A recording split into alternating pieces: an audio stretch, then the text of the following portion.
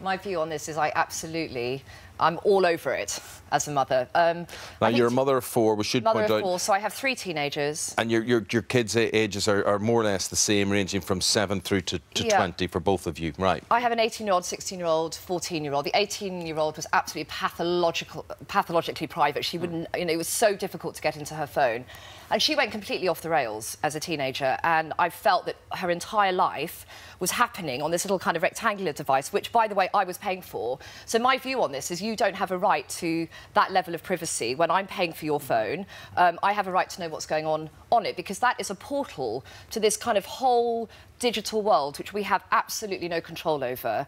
And so since that, with my younger 2 teenagers, I go into their phones. They know I do it. I was going to say, do they know? So you're not doing this, you're not snooping, or are you They changed their passwords, but I actually got my 16-year-old daughter to show me how to put a thumbprint on my 14-year-old son's mobile. So even though he changes his password so I can't access his phone, after he's gone to bed, I go into it and I look at stuff.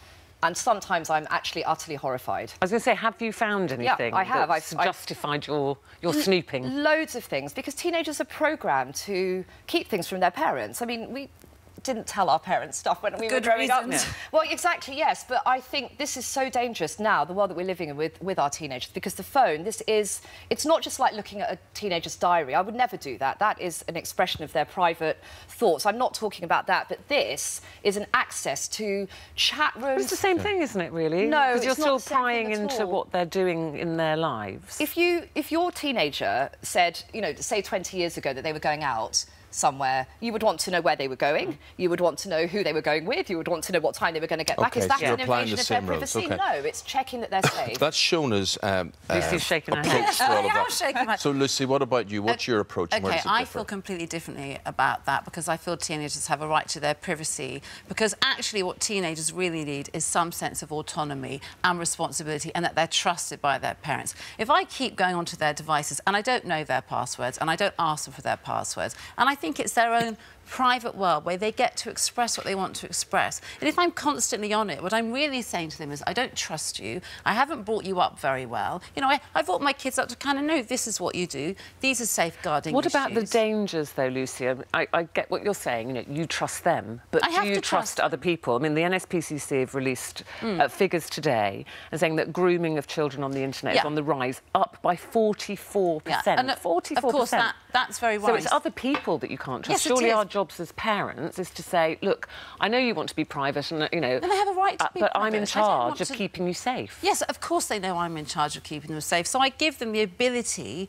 to communicate with me. Teenagers do want to communicate, they just don't want to communicate in the way that we communicate. If you want to be invited into their world, you've got to let them have some space to invite you. But isn't that like handing them control, saying, you know better than me, where actually I always think... Of course it's not. I've told my children exactly what to look out for. Schools are totally on it. They are constantly telling them about internet security. If I see that my children are acting in a way that is unusual and I'm not sure what they're up to, of course I'm going to ask them. And I'm going to sit them down and talk.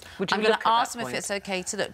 But you know, the whole thing about being a teenager is you've got to push against your parents. You've got to go and do your own thing. I did all sorts of stuff that I really wouldn't like my mother to do. You're agreeing with the studies. You're agreeing with the studies which says that the parents who do otherwise are overreacting. How do you respond to the accusation of overreaction? I just think you're sticking your head in the ground, actually, because I've seen things online. My children are absolutely fine. I trust my children. Genuinely. I trust my children. We have open communication. They tell me lots of things. So why do you need to go and snoop on them, then, if they tell you stuff? It's not just them. There's so many different layers of things that could go wrong on that phone, like bullying, online bullying, for instance. I've seen the sort of pressure that my daughter's been under from social media. You know, if she doesn't get 170 likes on a photograph that she's taken of herself, she feels fat. But why do you need to go on the phone to No, you see, I don't want to raise Luddites either. You know, our children are growing up in a digital, technological world, and I think that's the equivalent of locking them in their bedroom 20 years ago. I don't want to do that either, and I think parents are in a really tricky position nowadays.